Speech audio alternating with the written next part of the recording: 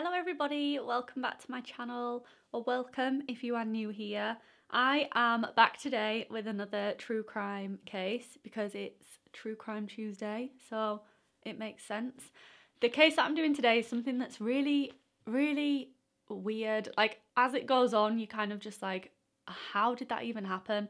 But anyway, I will get into that. This is the case of Ira Einhorn, sometimes known as the Unicorn Killer. And that's literally just because his surname translates to one horn, and that's what unicorns have, just the one. So he's a unicorn killer. And he was a killer because he eventually got convicted of murdering his ex-girlfriend, Holly Maddux. So a bit about Ira Samuel Einhorn. He was born on the 15th of May 1940 to a middle-class Jewish family in Philadelphia, Pennsylvania. He graduated from the University of Pennsylvania in the early 1960s, and he became extremely involved in anti-war movements, and he was very into like ecological activism. He was just very much interested in getting his point across about these kind of things. He was very much known around the whole of Philadelphia for his beliefs because he would hold protests and rallies and get people together in big groups and get up in front of everybody and do speeches. He was really well known around the area. He led a lot of anti-Vietnam War protests around his city, and he would do these speeches and have people completely hooked and listening to every word that he was saying. Even if not everybody necessarily agreed with what he was saying, he was the kind of person that you would stop and listen to. He was very like captivating in that kind of way. He was charming, persuasive, he was just very influential. He was like the ultimate like head hippie to look up to. He was really rugged, he had a massive beard, he was a bit like unkempt, he had really bright blue eyes. He was just the kind of person that would really draw you in. You were really keen to get to know him, like look at him. He was just quite, what's the word? I don't know. He was just quite intriguing. Is that the word? Maybe. He was basically like a local celebrity around Philadelphia. He was always ahead of a trend. So when one thing would stop and the next thing would kind of begin, he would always be at the forefront of that. So like when the peace movement was really prominent, he would be talking about world peace all the time. Like, he was keeping ahead of everything that was happening. He got involved in like every aspect of Philadelphian life. He ran for mayor at one point. He would act as a mediator between like businesses and individuals, and even between students of the university and the police when they would clash. He would be a mediator. He just inserted himself into so many different areas and knew so many different people because of this. He spent some time teaching at the university as well. He was academic as well as wanting to sort of get his points across, and it was just like a cool thing for people to have like an influential hippie around in the 60s and 70s. That was just kind of what people liked. So the university was happy to have him because he was like an influential figure to have, and it just looked cool. So that they were happy to do that. In April 1970 was the first ever Earth Day, and Ira went to that. He stood up and did a big speech. He was like one of the speakers of the event. He later said that he was pretty much like the one behind creating the whole thing, but then that was pretty heavily disputed by other organisers. So whether he was involved in the organising, I've got no idea. He said he was, but a lot of people said he wasn't, so I don't know. But he was definitely there, he definitely spoke at it, so we know that much. Despite his public persona as being very all about love and not wanting war and just being very like peace and love, he was very arrogant as well, and he was quite domineering. He did have a bit of an ego about him, and I'm guessing it's just because he spent so long having people like adoring him and hanging on to his every word. I think it just went to his head, and then he really started to think a lot of himself. So I'm not really surprised that he ended up that way. I think it was just a bit of a power trip because he was really popular. I do find it really weird that he would spend so much of his time advocating for peace and love and non-violence when he was so violent in ex-relationships. Like, some of his exes, one of them he smashed her over the head with a bottle, and another one he tried to strangle, and yet he would be stood up in front of people talking about how important it is to, like, not fight and to just love and, like, peace and love, and then he would strangle his girlfriend. Like, it just doesn't make any sense. But he was very much two people, I think. In 1972, Ira met Holly Maddux, whose real name I think was Helen, but she went by Holly, so that's what I'll be calling her.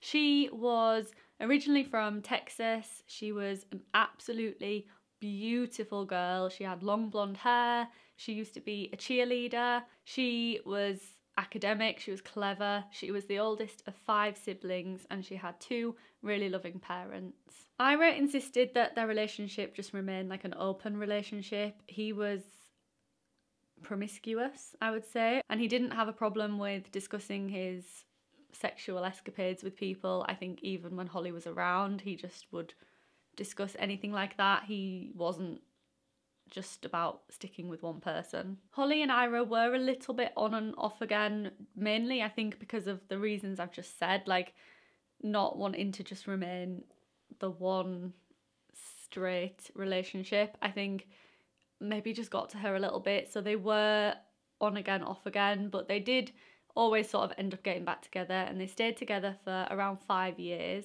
Holly was very involved in the women's liberation movement, and because Ira was basically like a political icon at this point, she was really drawn to him, and that is ultimately how the two of them ended up meeting, just by attending different rallies and things together. So that is kind of why they ended up like being drawn to each other. People found their relationship quite interesting, like from the outside looking in, because she was like a really clean, like groomed, attractive looking young woman, and he was just really scruffy and didn't used to like wash, so he was just a bit like, ugh, just, I don't know. They were just pretty opposite, so people used to think it was quite funny, the two of them together, because they just looked so different, I guess. But then again, everything's not about looks. A lot of stuff is based on personality, and he was a very charming guy, and he was very charismatic, so that is what drew her into him. I suppose it didn't really matter what he looked like. They liked each other for how they were. I just thought I'd mention that just because I read it on a couple of things, like people saying they were a bit like Beauty and the Beast kind of thing, which is really harsh, but I mean, he didn't end up being a murderer, so I mean, kind of feel like I can say that. And it just said it quite a lot of times online, so I just thought I would mention it. Despite the fact that he wasn't like holding down like a normal full-time job, he was spending a lot of time organising these protests and things like that around the city, and occasionally I think working at the university.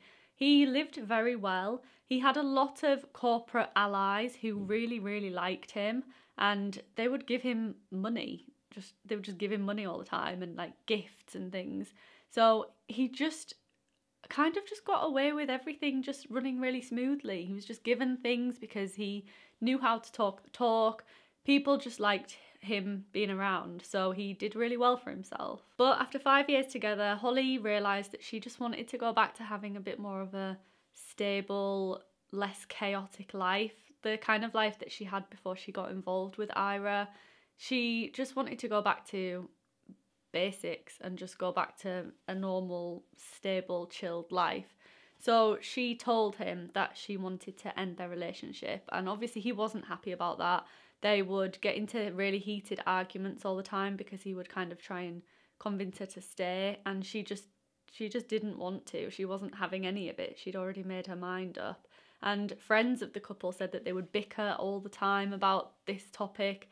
She just couldn't be persuaded, and she actually ended up moving to New York in 1977 to start her new single life. While she was in New York, she met a guy called Saul Lapidus, and they met at a dinner party on Fire Island in New York, where she was staying with one of her friends, and they really hit it off at this dinner party, and they ended up doing quite a lot of things together. They spent a magical couple of weeks together is what Saul described it as. They were even in the middle of planning a 2-week holiday on Saul's sailboat. That's how well things were going in such a short amount of time. They were planning this holiday, and that was when Saul got a call in his apartment from Ira. Ira had somehow found out about their new relationship, and he rang up and basically was threatening Holly to say that all of the belongings that she'd left in his apartment that she shared with him, he was just going to throw them all out of the window. He was going to throw her clothes out the window, her driving license, bank records and bank details. He was just going to chuck them all out of the window. And obviously she didn't want that to happen. She was really concerned about that. So she agreed that she would go back to Philadelphia to get her belongings, despite the fact that her family and friends all didn't think it was a good idea. They didn't like the relationship as it was, and they didn't want her to go back to see him. They didn't think it was necessary, but she said she had to. It was just something she needed to do. She needed to go back and it would be fine. She told Saul that he was just in one of his moods and that it would be fine. And he said, "Are you sure you don't want me to come with you? I'm happy to come with you." And she said, No, I can handle it. This has happened before. So she left to go and see Ira on the 9th of September 1977. But Saul and Holly's family and friends never saw or heard from her ever again. After a little while of nobody hearing from or seeing Holly, they started to get worried, obviously. Saul, her family and her friends were all getting really concerned because they knew that the last place that she was heading was to see Ira. But other than that, there wasn't really a lot for anybody to go on. When they told the police that she was missing, all they really had was that she was going to see him. That was common knowledge. But at this point, Ira was pretty much like a public figure, and the police didn't even think to consider him as being a suspect. He just wasn't even in the picture. They had no intention of him being a suspect. It just didn't cross their minds. He was questioned by the police, I think just obviously because he had to be, and he just said that he'd seen her,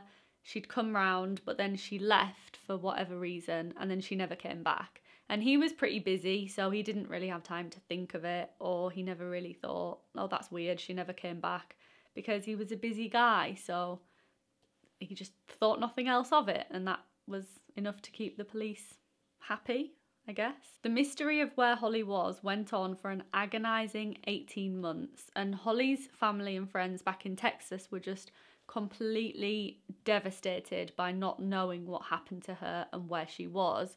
So they took it upon themselves to hire private detectives to help the case along because things just weren't developing as they wanted them to be. Ira's neighbours in the apartments surrounding him started to notice a really, really bad smell coming from there.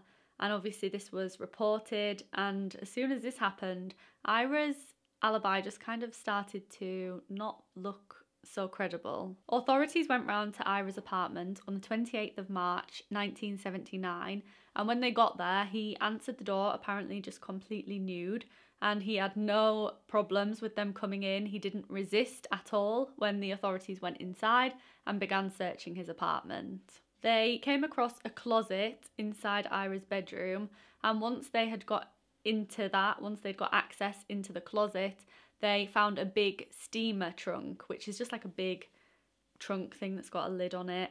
And when they opened that, they found the mummified body of Holly Maddux. It was later confirmed that Holly had been bludgeoned to death. Ira was arrested and had a bail hearing after bail was set at $40,000. Because Ira had so many connections and so many people in his life that really bought into him, a lot of people attended the bail hearing, including priests, local company directors, like professors. It was like a really high turnout for this bail hearing. And all of these people obviously really liked Ira. They didn't believe that he would do anything like that. So they all voiced their opinions that he was really gentle and he was all for non-violence and he would never do anything like that. Ira claimed a few different things after Holly's body was discovered, including the fact that he'd actually never seen her since she told him that their relationship was over, and that she must have been killed or murdered by a secret government conspiracy who were trying to frame him. So she'd been killed by some agents, and then while he was out, they brought her body into his apartment and hid it, and he had no idea, to frame him.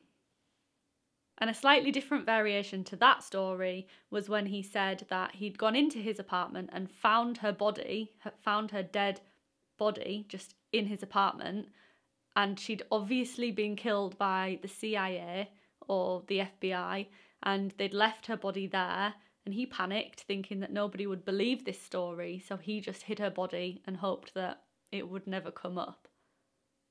Like, how do you think that that's logical? I don't know. Anyway, his $40,000 bail was paid for by Barbara Bransfman, who was a Canadian socialite, and she was sort of in with him as everybody else was. And so she paid his bail, and his trial was set to start in 1981. But shortly before he was due to appear in court, he fled the country and went to Europe. Ira spent the next 17 years moving around to different places in Europe. He went by the name Eugene Malon, and he even ended up getting married during this time that he was away to a woman named Annika. According to the authorities of what they know now, Ira, obviously now going by Eugene, started off in Dublin, Ireland. He then went across to England and then went to Sweden and then ended up lastly in France. Really frustratingly for the investigators, there was times when they were really close to catching him. Like, they would be about to get him like a few hours off from being able to catch him, and then something would end up happening and he'd get away and they'd just miss him by hours. And this happened like 3 times, and it was really frustrating.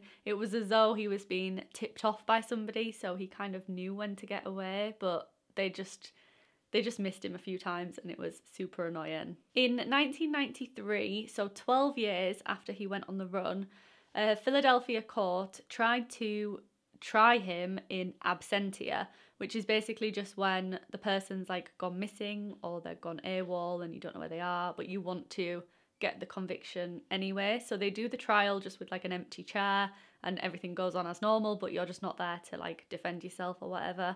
So they did that and they ended up getting the verdict of guilty. But this would actually just complicate things and make things difficult later on in the case, as you will see when I get to it. Then about a year after this, Barbara Branfman, who was the woman who paid his bail, had had a lot of time to think, and she was now starting to think that actually maybe he wasn't innocent. And she told the investigators, like, that she gave them a tip that they needed to look for him with a woman named Annika Flodin. Now, nothing happened for a little while until 1997, when a driver's application form came through for somebody named Annika Flodin Malon. And if you remember, Ira's new name was Eugene Malon. So it seemed as though this was the wife that he had married during his time on the run. On the 15th of May in 1997, investigators managed to get the address that he was living in southwestern France, and so it seemed as though they were finally closing in on Ira. Luckily, he wasn't tipped off or anything. He had no idea what was going to be happening, and the French police went round and arrested him. So he was finally captured after all of these years. So he was just going to be extradited back to Philadelphia, right? Well, this is where that earlier guilty conviction threw a bit of a spanner in the works for a while. Basically, France has a law that says that if you were tried in absentia, you have to be given a new trial when you've reappeared. So whenever you come back from wherever you were, even though you've had a trial you've been tried by absentia, you still have to be given a new trial so that you're able to have the opportunity to defend yourself and speak or whatever you want to do. But Philadelphia doesn't have that law, so France just refused to extradite Ira because they knew that he wasn't going to get that opportunity, so they just said no. But the following year, in 1998, Philadelphia passed a law that would grant the courts the special power to be able to grant new trials in certain cases like Ira's. And since this was passed and everything was a-okay, France decided that it was fine to extradite him back to Philadelphia as long as he also wasn't given the death penalty, because that was also following on from their laws. They just basically said that he wasn't allowed to be given the death sentence. That was agreed, and he was sent back to Philadelphia, finally. On the 17th of October 2002, a very long 25 years after first committing the crime, Ira, who was now 62 years old, was given life in prison for first-degree murder without the possibility of parole. The district attorney said that it was a sweet day for the Maddux family and for Holly's memory. Ira has always maintained his innocence right up until he passed away in SCI Laurel Highlands Prison in Pennsylvania on the 3rd of April 2020. So it took a long time. It took a long time of him being on the run for them to be able to get him back into Philadelphia and to finally convict him so that Holly's family could finally get justice. I can't believe how long that took. It's insane that he was away for so many years, like 17 years just on the run. And how did he manage to get married during that time? Just blows my mind. I'm so happy that he did manage to serve some time before he passed away, because he can't have got away with that. It was just such a horrific crime, and it's just bizarre that so many people would stick by him. A lot of the people who were on his side originally, like the corporate people and the business people that liked him, they were all completely gobsmacked by the fact that they were so like hooked into him and didn't think he could do that. And they just feel like idiots now because of that, which I suppose you would. I suppose if you've known someone for a while, thinking that they could murder someone, I suppose would seem crazy, but it does happen, as we can see. So that is everything I've got on today's case. If there's anything I've missed and you think that it needs to be included into this video, let me know in the comments, because I like to discuss stuff like that with you guys. If there's anything that you think I haven't said, please feel free to let me know. And subscribe if you like this kind of content. Make sure to turn on the bell for notifications, then you'll know as soon as I post. And hit the thumbs up button if you enjoyed it, and I will be back with another video on Saturday. I'll see you then. Bye.